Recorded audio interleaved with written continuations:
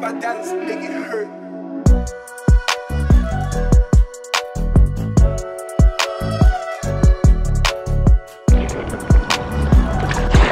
Yo, good morning everybody. We're out here. One of my favorite bodies of water. It's about 7:36. It's about 53 degrees air temp. We're going to try to get some quality fish today. Had a little bit of luck yesterday, got the skunk off. I think I'm starting to understand some of the patterns that we're seeing here during this transition time. So, yeah, we're going to hit it. Stay tuned.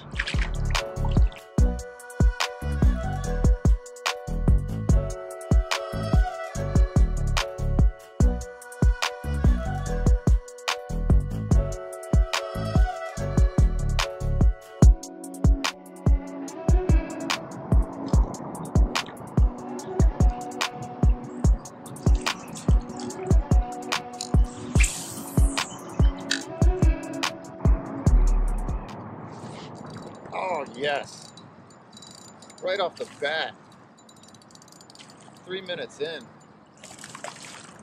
Stay on, bud. Nice. Literally, guys, that was no editing. That was maybe my 4th cast this morning, and that is the way to start the day. Solid little 1-pounder maybe. And that is a good sign. My camera says 3 minutes and 12 seconds. And that's when I started fishing 3 minutes ago. So, yes. Whew. Whew. I was on the Wacky Rig. And that is a good sign. That is a great sign for this morning. Getting them on them. Getting on them early.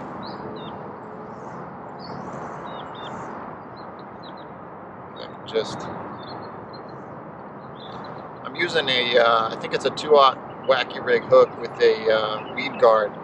The thing that bugs me about these weed guards, number one, once you hook a fish, they get kind of messed up in the O-ring if you're using an O-ring, which I recommend. But the other thing is they get all bent up really quick. I mean, the hooks have a lot of integrity, but these weed guards, and I feel like I missed some fish because of these weed guards. So I don't know if you can fish without them. If you are fishing a body of water that you don't need them, I kind of recommend going without the weed guard. But unfortunately, where I'm fishing, I can't do that.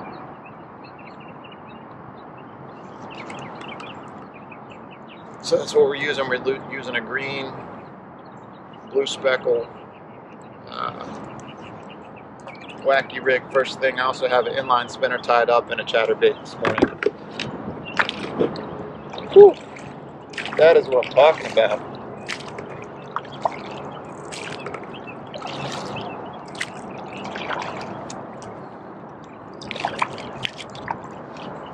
That is what I'm talking about.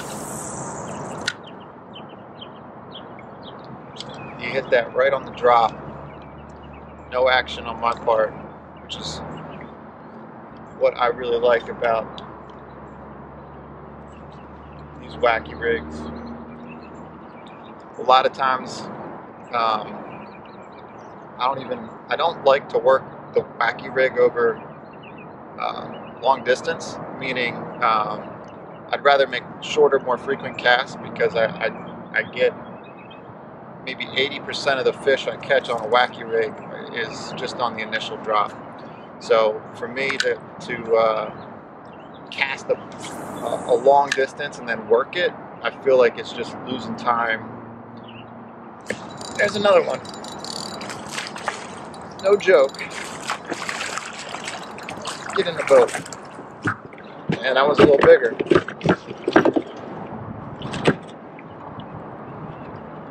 That's just what I was saying. There we go. A little better. Let's weigh this guy. We're off to a killer start this morning.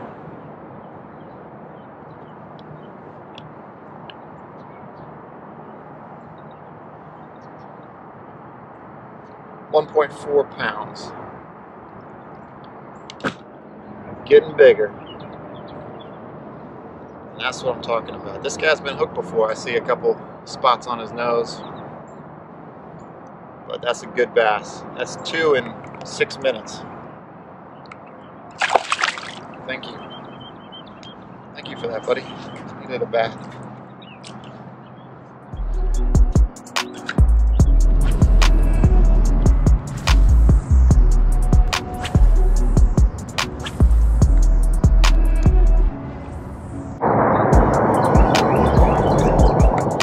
Alright, well maybe our luck has run out here. It's okay. Got plenty of spots today.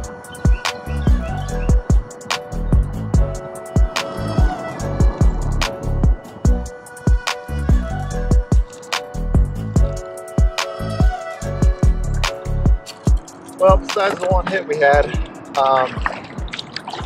right at the boat on the chatterbait, not much action. So I'll move on a little bit, try to hit some different spots, see if we can get more fish in the boat.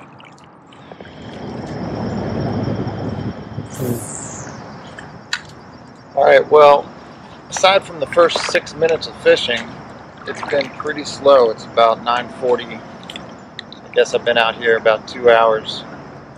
And yeah, it's been a grind finding a bite since that first little flurry. So I'm going to stick to the shoreline, work my way back to the boat ramp, work my way back to our original spot that we actually got a bite, and see if there's any fish still there, of course.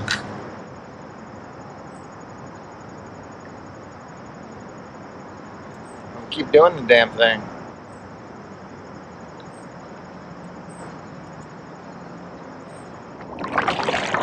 Well, guys, I think that's going to do it for me today. We caught 2 good bass in the first 5 minutes, and the next 2 hours and 15 minutes were a little bit slow. The tide has changed on me. It's ripping pretty good right now, so I'm going to get out of the water, go on with my day. But I hope you guys are catching fish today. Thank you for tuning in. Like and subscribe. That helps me out a lot. I'm going to keep trying to put fish in the boat and posting them. I hope you guys do the same. So take care of yourself. Keep it real. See you next time.